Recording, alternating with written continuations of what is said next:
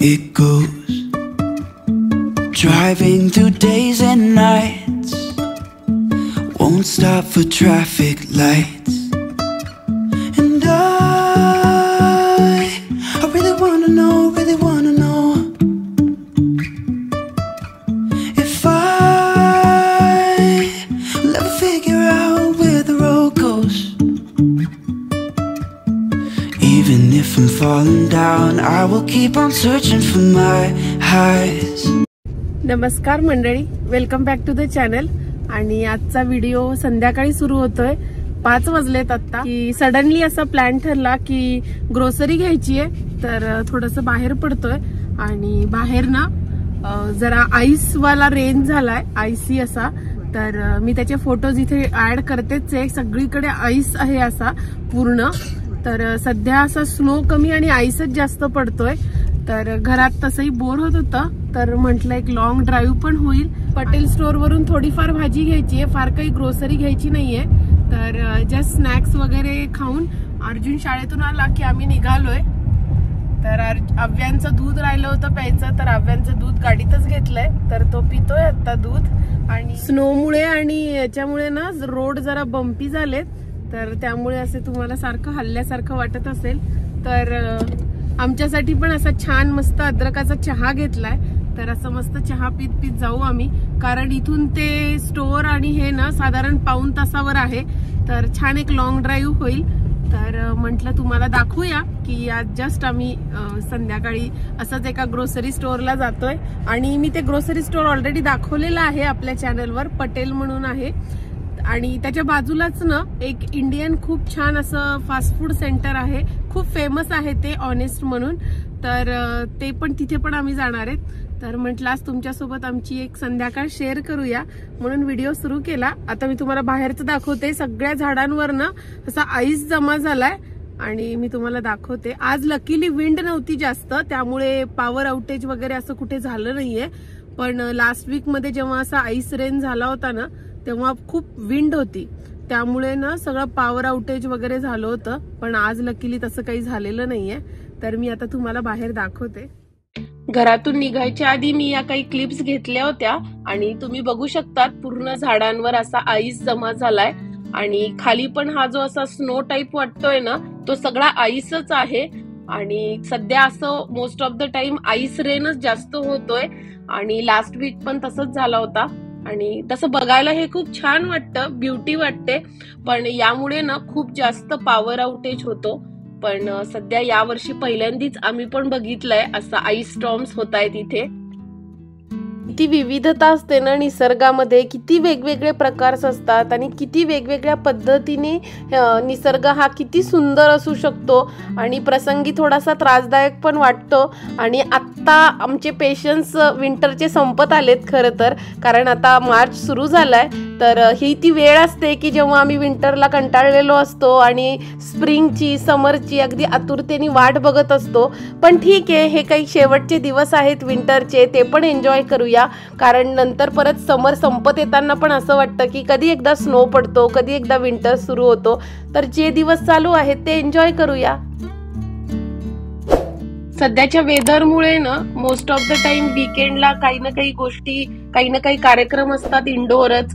आणि त्यामुळे असं बाहेर फिरणं ना खूप मिस होत आहे. त्यामुळे मग आज आम्ही असं ठरवलं की मुलांना घेऊन छान असं थोडासा लॉंग ड्राईव्ह पण होईल आणि थोडी छोटी मोठी कामं पण उरकून जातील. त्यामुळे अगदी ठरवून आज आम्ही बाहेर पडलो. आणि खरंच छान वाटतंय असा छान लॉंग ड्राईव्ह घेऊन, कारण डिसेंबरच्या सुट्ट्यांनंतर आम्ही असं खूप काही लांब असं कुठं गेलोच नाहीये. त्यामुळे आज अगदी छान रिफ्रेश झाल्यासारखं वाटतंय.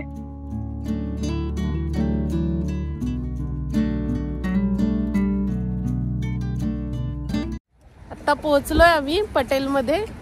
आणि फार काही गार नाहीये, वेदर तसं ठीक आहे, पण पाऊसच सारखा पडतोय आज. मी पटेल ब्रदर्स या नावाने अमेरिकेमध्ये खूप मोठी अशी ग्रोसरी स्टोअर्सची चेन आहे.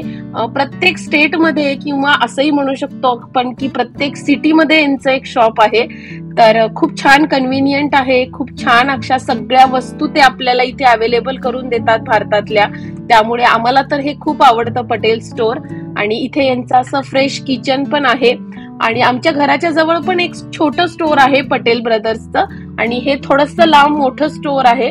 इथे सगळ्या गोष्टी मिळतात आणि भाज्या सगळ्या मिळतात, फ्रेश भाज्या असतात यांच्याकडे. त्यामुळे कधी अशा खूप भाज्या घ्यायच्या असतील किंवा काही सामानामध्ये काही युनिक गोष्टी संपल्या असतील तर त्या घेण्यासाठी ना इथे आलेलं बरं पडतं. आणि तुम्ही बघू शकता भाज्या किती फ्रेश आहेत आणि इतक्या वेगवेगळ्या प्रकारच्या भाज्या मिळतात ना इथे. भारताबाहेर आल्यानंतर ना मी पहिल्यांदाच असं ग्रोसरी शॉपिंग किंवा भाजीची शॉपिंग इतकी एन्जॉय करायला लागलीये, कारण तो एक बहाणा असतो बाहेर पडण्याचा आणि आपल्याला भारतीय वस्तू अशा सहजासहजी दिसत नाहीत, त्यामुळे बघून खूप छान वाटतं.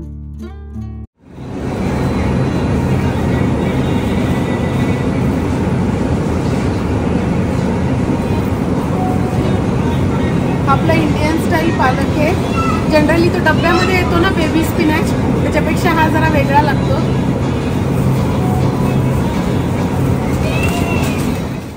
घरातून निघताना आम्ही ठरवलं होतं की फक्त भाज्याच घ्यायच्यात आणि हार्डली एखाद दोन वस्तू घ्यायच्यात ग्रोसरी मधल्या. पण इथे आल्यानंतर हे सगळं सामान बघितल्यावर ना एक एक गोष्टी आठवायला लागतात आणि कधी कधी असं पण होतं की हे घेऊया, मे बी आपण नेक्स्ट टाइम कधी येऊ एवढ्या दूर, त्यामुळे असं बऱ्याच गोष्टी आठवतात. आणि तुम्ही इथे बघू शकतात या आयल मधून मला कधीच काही घ्यायचं नसतं पण मी चक्कर नक्की टाकते. इथे आपली सगळी स्टीलची भांडी वगैरे मिळतात. मी दरवेळेस या प्लेट्स चेक करते, मला ना कधीतरी या अशा प्लेट्स घ्यायच्या आहेत. दिवाळीच्या वेळेस मे बी सेल मध्ये घेईल, अदरवाईज खूप महाग असतात या प्लेट्स. आणि या आयल मध्ये ना पूर्ण आपलं आयुर्वेदिक असं सगळं सामान मिळतं, इंडियाचं हेअर ऑइल, शॅम्पू असं सगळं मिळतं. तर आता आमची पूर्ण शॉपिंग झाली आणि जस्ट बाजूला ऑनेस्ट म्हणून इंडियन व्हेजिटेरियन रेस्टॉरंट आहे आणि हे अहमदाबाद मधलं खूप फेमस असं फूड जॉईंट आहे. फ्लोरिडा ट्रिपच्या व्लॉग मध्ये पण तुम्ही बघितलंच असेल, आम्ही तिथे सुद्धा ओर्लँडो मध्ये ऑनेस्ट मध्ये एकदा जेवायला गेलो होतो. तर इथे आता यांचं रिन्युएशन झालंय, त्यामुळे अगदी छान नवीन असं रेस्टॉरंट वाटतंय. तर अगदी आम्ही ठरवून आलो होतो की आज आपल्याला इथेच काहीतरी खाऊन जायचंय, डिनर करून जायचंय. तसं फार अगदी 6:30 झालेत, पण आम्ही म्हटलं ठीक आहे आज अर्ली डिनर करूया. तसंही आम्ही घरी 7-7:30 वाजेपर्यंत जेवतोच. आणि इथे यांचा असा छान मेनू आहे, पूर्ण व्हेजिटेरियन रेस्टॉरंट आहे. कधी कधी असं वाटतं की असं अनप्लॅनली पण असं काहीतरी प्लॅन केला पाहिजे, कारण जास्त मजा येते. आणि वीकडे असल्यामुळे तुम्ही बघू शकता इथे फार गर्दी पण नाही आहे, त्यामुळे ते पण अगदी छान निवांत वाटतंय. तर आता तुम्ही मेनू बघू शकता की सगळ्या गोष्टी आहेत, सगळ्या व्हेजिटेरियन फास्ट फूड जॉईंटच्या सगळ्या गोष्टी आहेत यांच्याकडे. आणि खरंच यांची चव खूप छान असते. नाहीतर अमेरिकेमध्ये भरपूर असे रेस्टॉरंट्स आहेत की जे इंडियन आहेत पण मग चव एवढी छान नसते. हे ऑनेस्ट म्हणून रेस्टॉरंट आहे, आम्ही फ्लोरिडाच्या व्लॉग मध्ये पण तुम्ही बघितलं असेल, तिथे पण आहे. याची पूर्ण US मध्ये चेन आहे. तर खूप छान एकदम व्हेजिटेरियन असतं इथलं सगळं. आत्ता रिन्युएशन झालंय त्यामुळे एकदम छान दिसतंय सगळं. तर आता बघू आम्ही पावभाजी, यांची स्पेशल पावभाजी आहे, म्हणजे खूप फेमस आहे यांची पावभाजी. तर आम्ही पावभाजीच ऑर्डर केली आणि अव्यांसाठी मसाला डोसा ऑर्डर केलाय. रिन्युएशन नंतर आम्ही पहिल्यांदाच आलोय या रेस्टॉरंटमध्ये. तर यांनी इतकं छान इंटेरियर केलंय, पूर्ण असं सगळं गुजरातचं पूर्ण कल्चर दाखवलंय. तर आता सचिन अर्जुनला समजून सांगतोय की तिथे स्टॅच्यू ऑफ युनिटी आहे आणि सोमनाथ टेम्पल आहे आणि हे सगळं तो त्याला समजून सांगतोय की हे काय काय आहे आणि हे कुठे आहे गुजरात. या निमित्ताने ना अर्जुनला पण बऱ्याच गोष्टी कळल्या आणि तसं असं भारतातल्या वेगवेगळ्या स्टेट बद्दलची नावच त्याला माहिती आहेत, पण एक्झॅक्टली तिथे काय आहे किंवा काय त्यांचं असं स्पेशल असं तिथलं कल्चर आहे हे काही त्याला माहीत नाहीये. आम्ही या रेस्टॉरंटमध्ये आलो त्यामुळे थोडंसं का होईना आम्हाला त्याला गुजरात बद्दल सांगता आलं.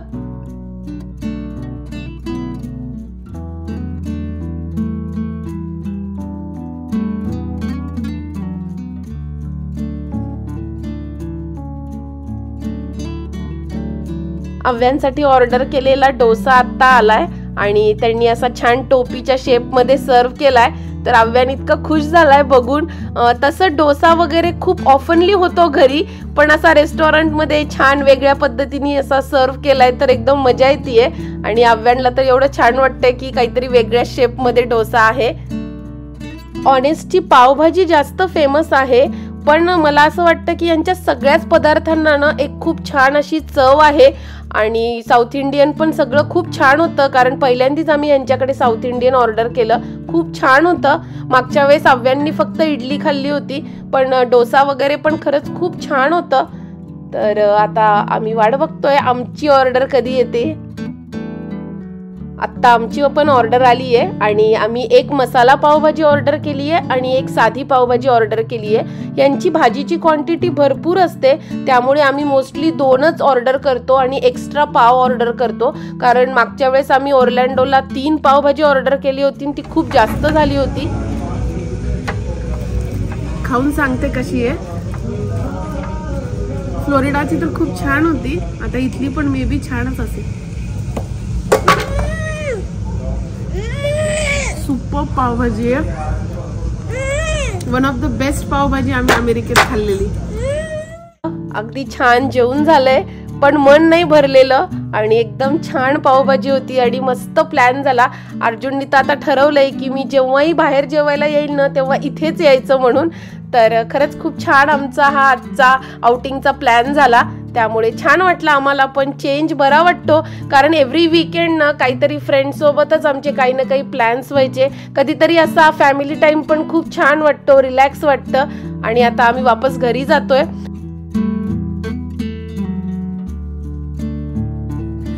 आता जस्ट आलोय आम्ही घरी आणि ऑलमोस्ट 8:30 वाजलेत, त्यामुळे वेळेत आलोय अगदी.